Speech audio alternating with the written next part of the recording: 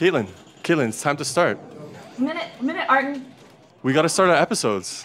Hang on, I'm almost gonna win here. Oh. All right, let's go.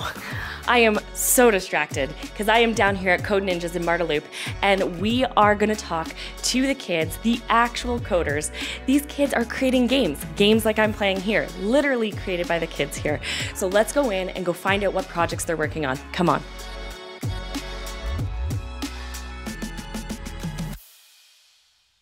Hi, what's your name? Sebastian. And how long have you been at Code Ninjas? I think 2 to 3 years. And what belt are you? Blue belt currently. Blue belt. So does that come before? That comes before green belt and is before purple belt. Amazing. And so tell me, what is the project that you're working on? I'm working on this game where you have to get to the top of this tower over here. And I'm working on some script to make a key for a door. That's cool. And so then you have to find the key and open the door? To continue. To continue. Amazing. And what is one of your free time projects?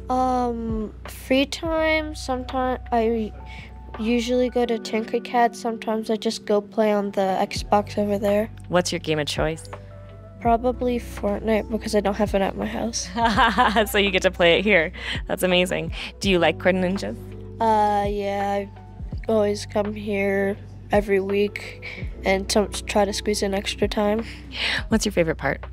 Probably learning new stuff and definitely seeing how computers work. Interesting. And what grade are you in? I'm in grade 5. What's your favorite subject? Probably math. Math. Do you use math a lot in what you do? Yeah, coding you do use quite a math. Does it make you better at math in school? I'll probably say yes. That's awesome. So you're actually getting better grades and having fun. Yeah. Win-win. Thank you, Sebastian.